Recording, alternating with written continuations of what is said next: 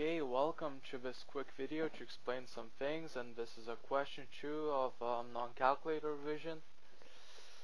Question 2 part D. So first of all, what I want to say is if we have two planes right here, two planes, they go forever in all directions, and whenever you try to measure the distance between these two planes, it is always the same. So let's see, if we had this plane right here, that's that plane, and this one is that plane down there, and like the distance, and which is like the direction n between these two planes will always remain the same.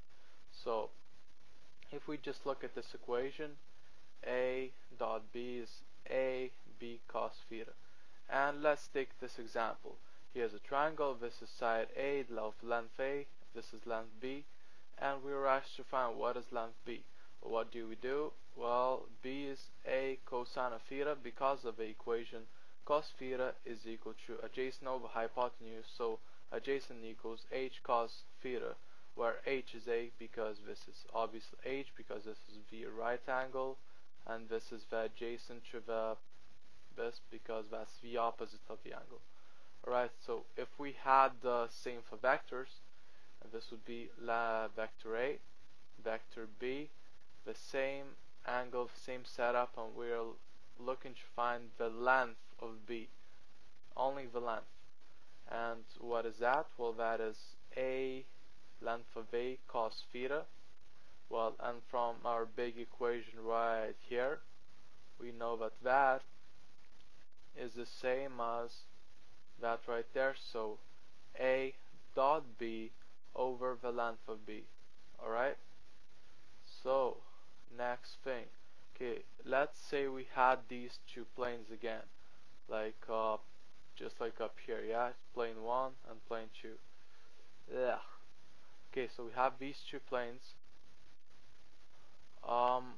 this is plane 1, plane 2, and this is distance between them, and this is what we're looking for. And let's say plane 1 contains line with point A and direction B1, and plane 2 contains line with point A2 and direction B2. Like this is how you would write it.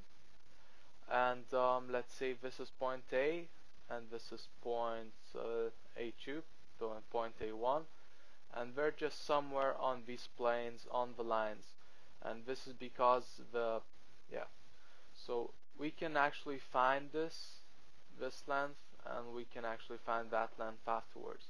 I'll show you just how we do that. Okay, so first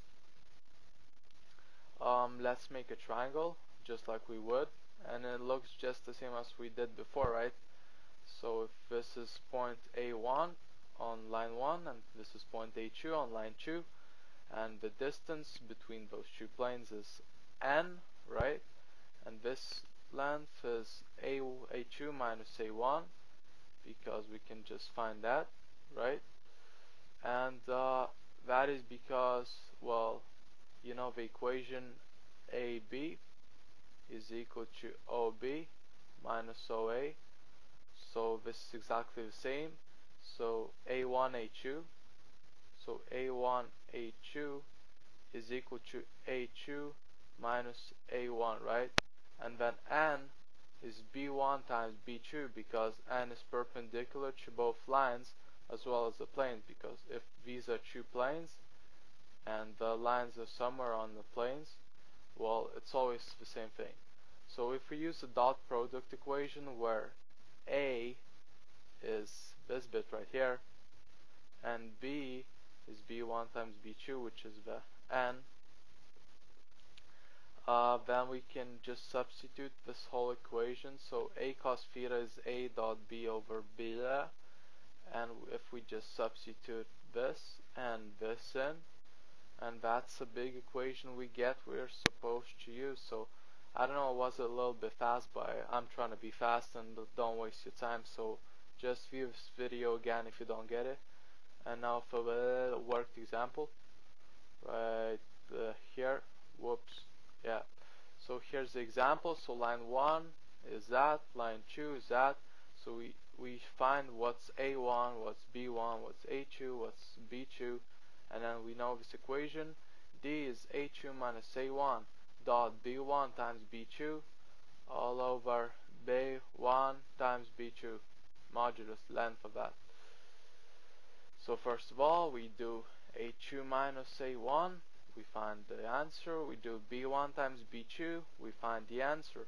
We find the length of that, which is 6 root 6, because, and don't bother looking this up on calculator, just think about it because this is non-calculator exam. And then we do the dot product of A2 minus A1, dot product of B1 times B2. We get 24, and then we get D is 24 over 6 root 6 is 4 root 6 is 4 root 6 over 6 is 2 root 6 over 3, which is your final answer. And thanks for watching. Lol, I can't write. No, I'm just being fast. Oh, see ya.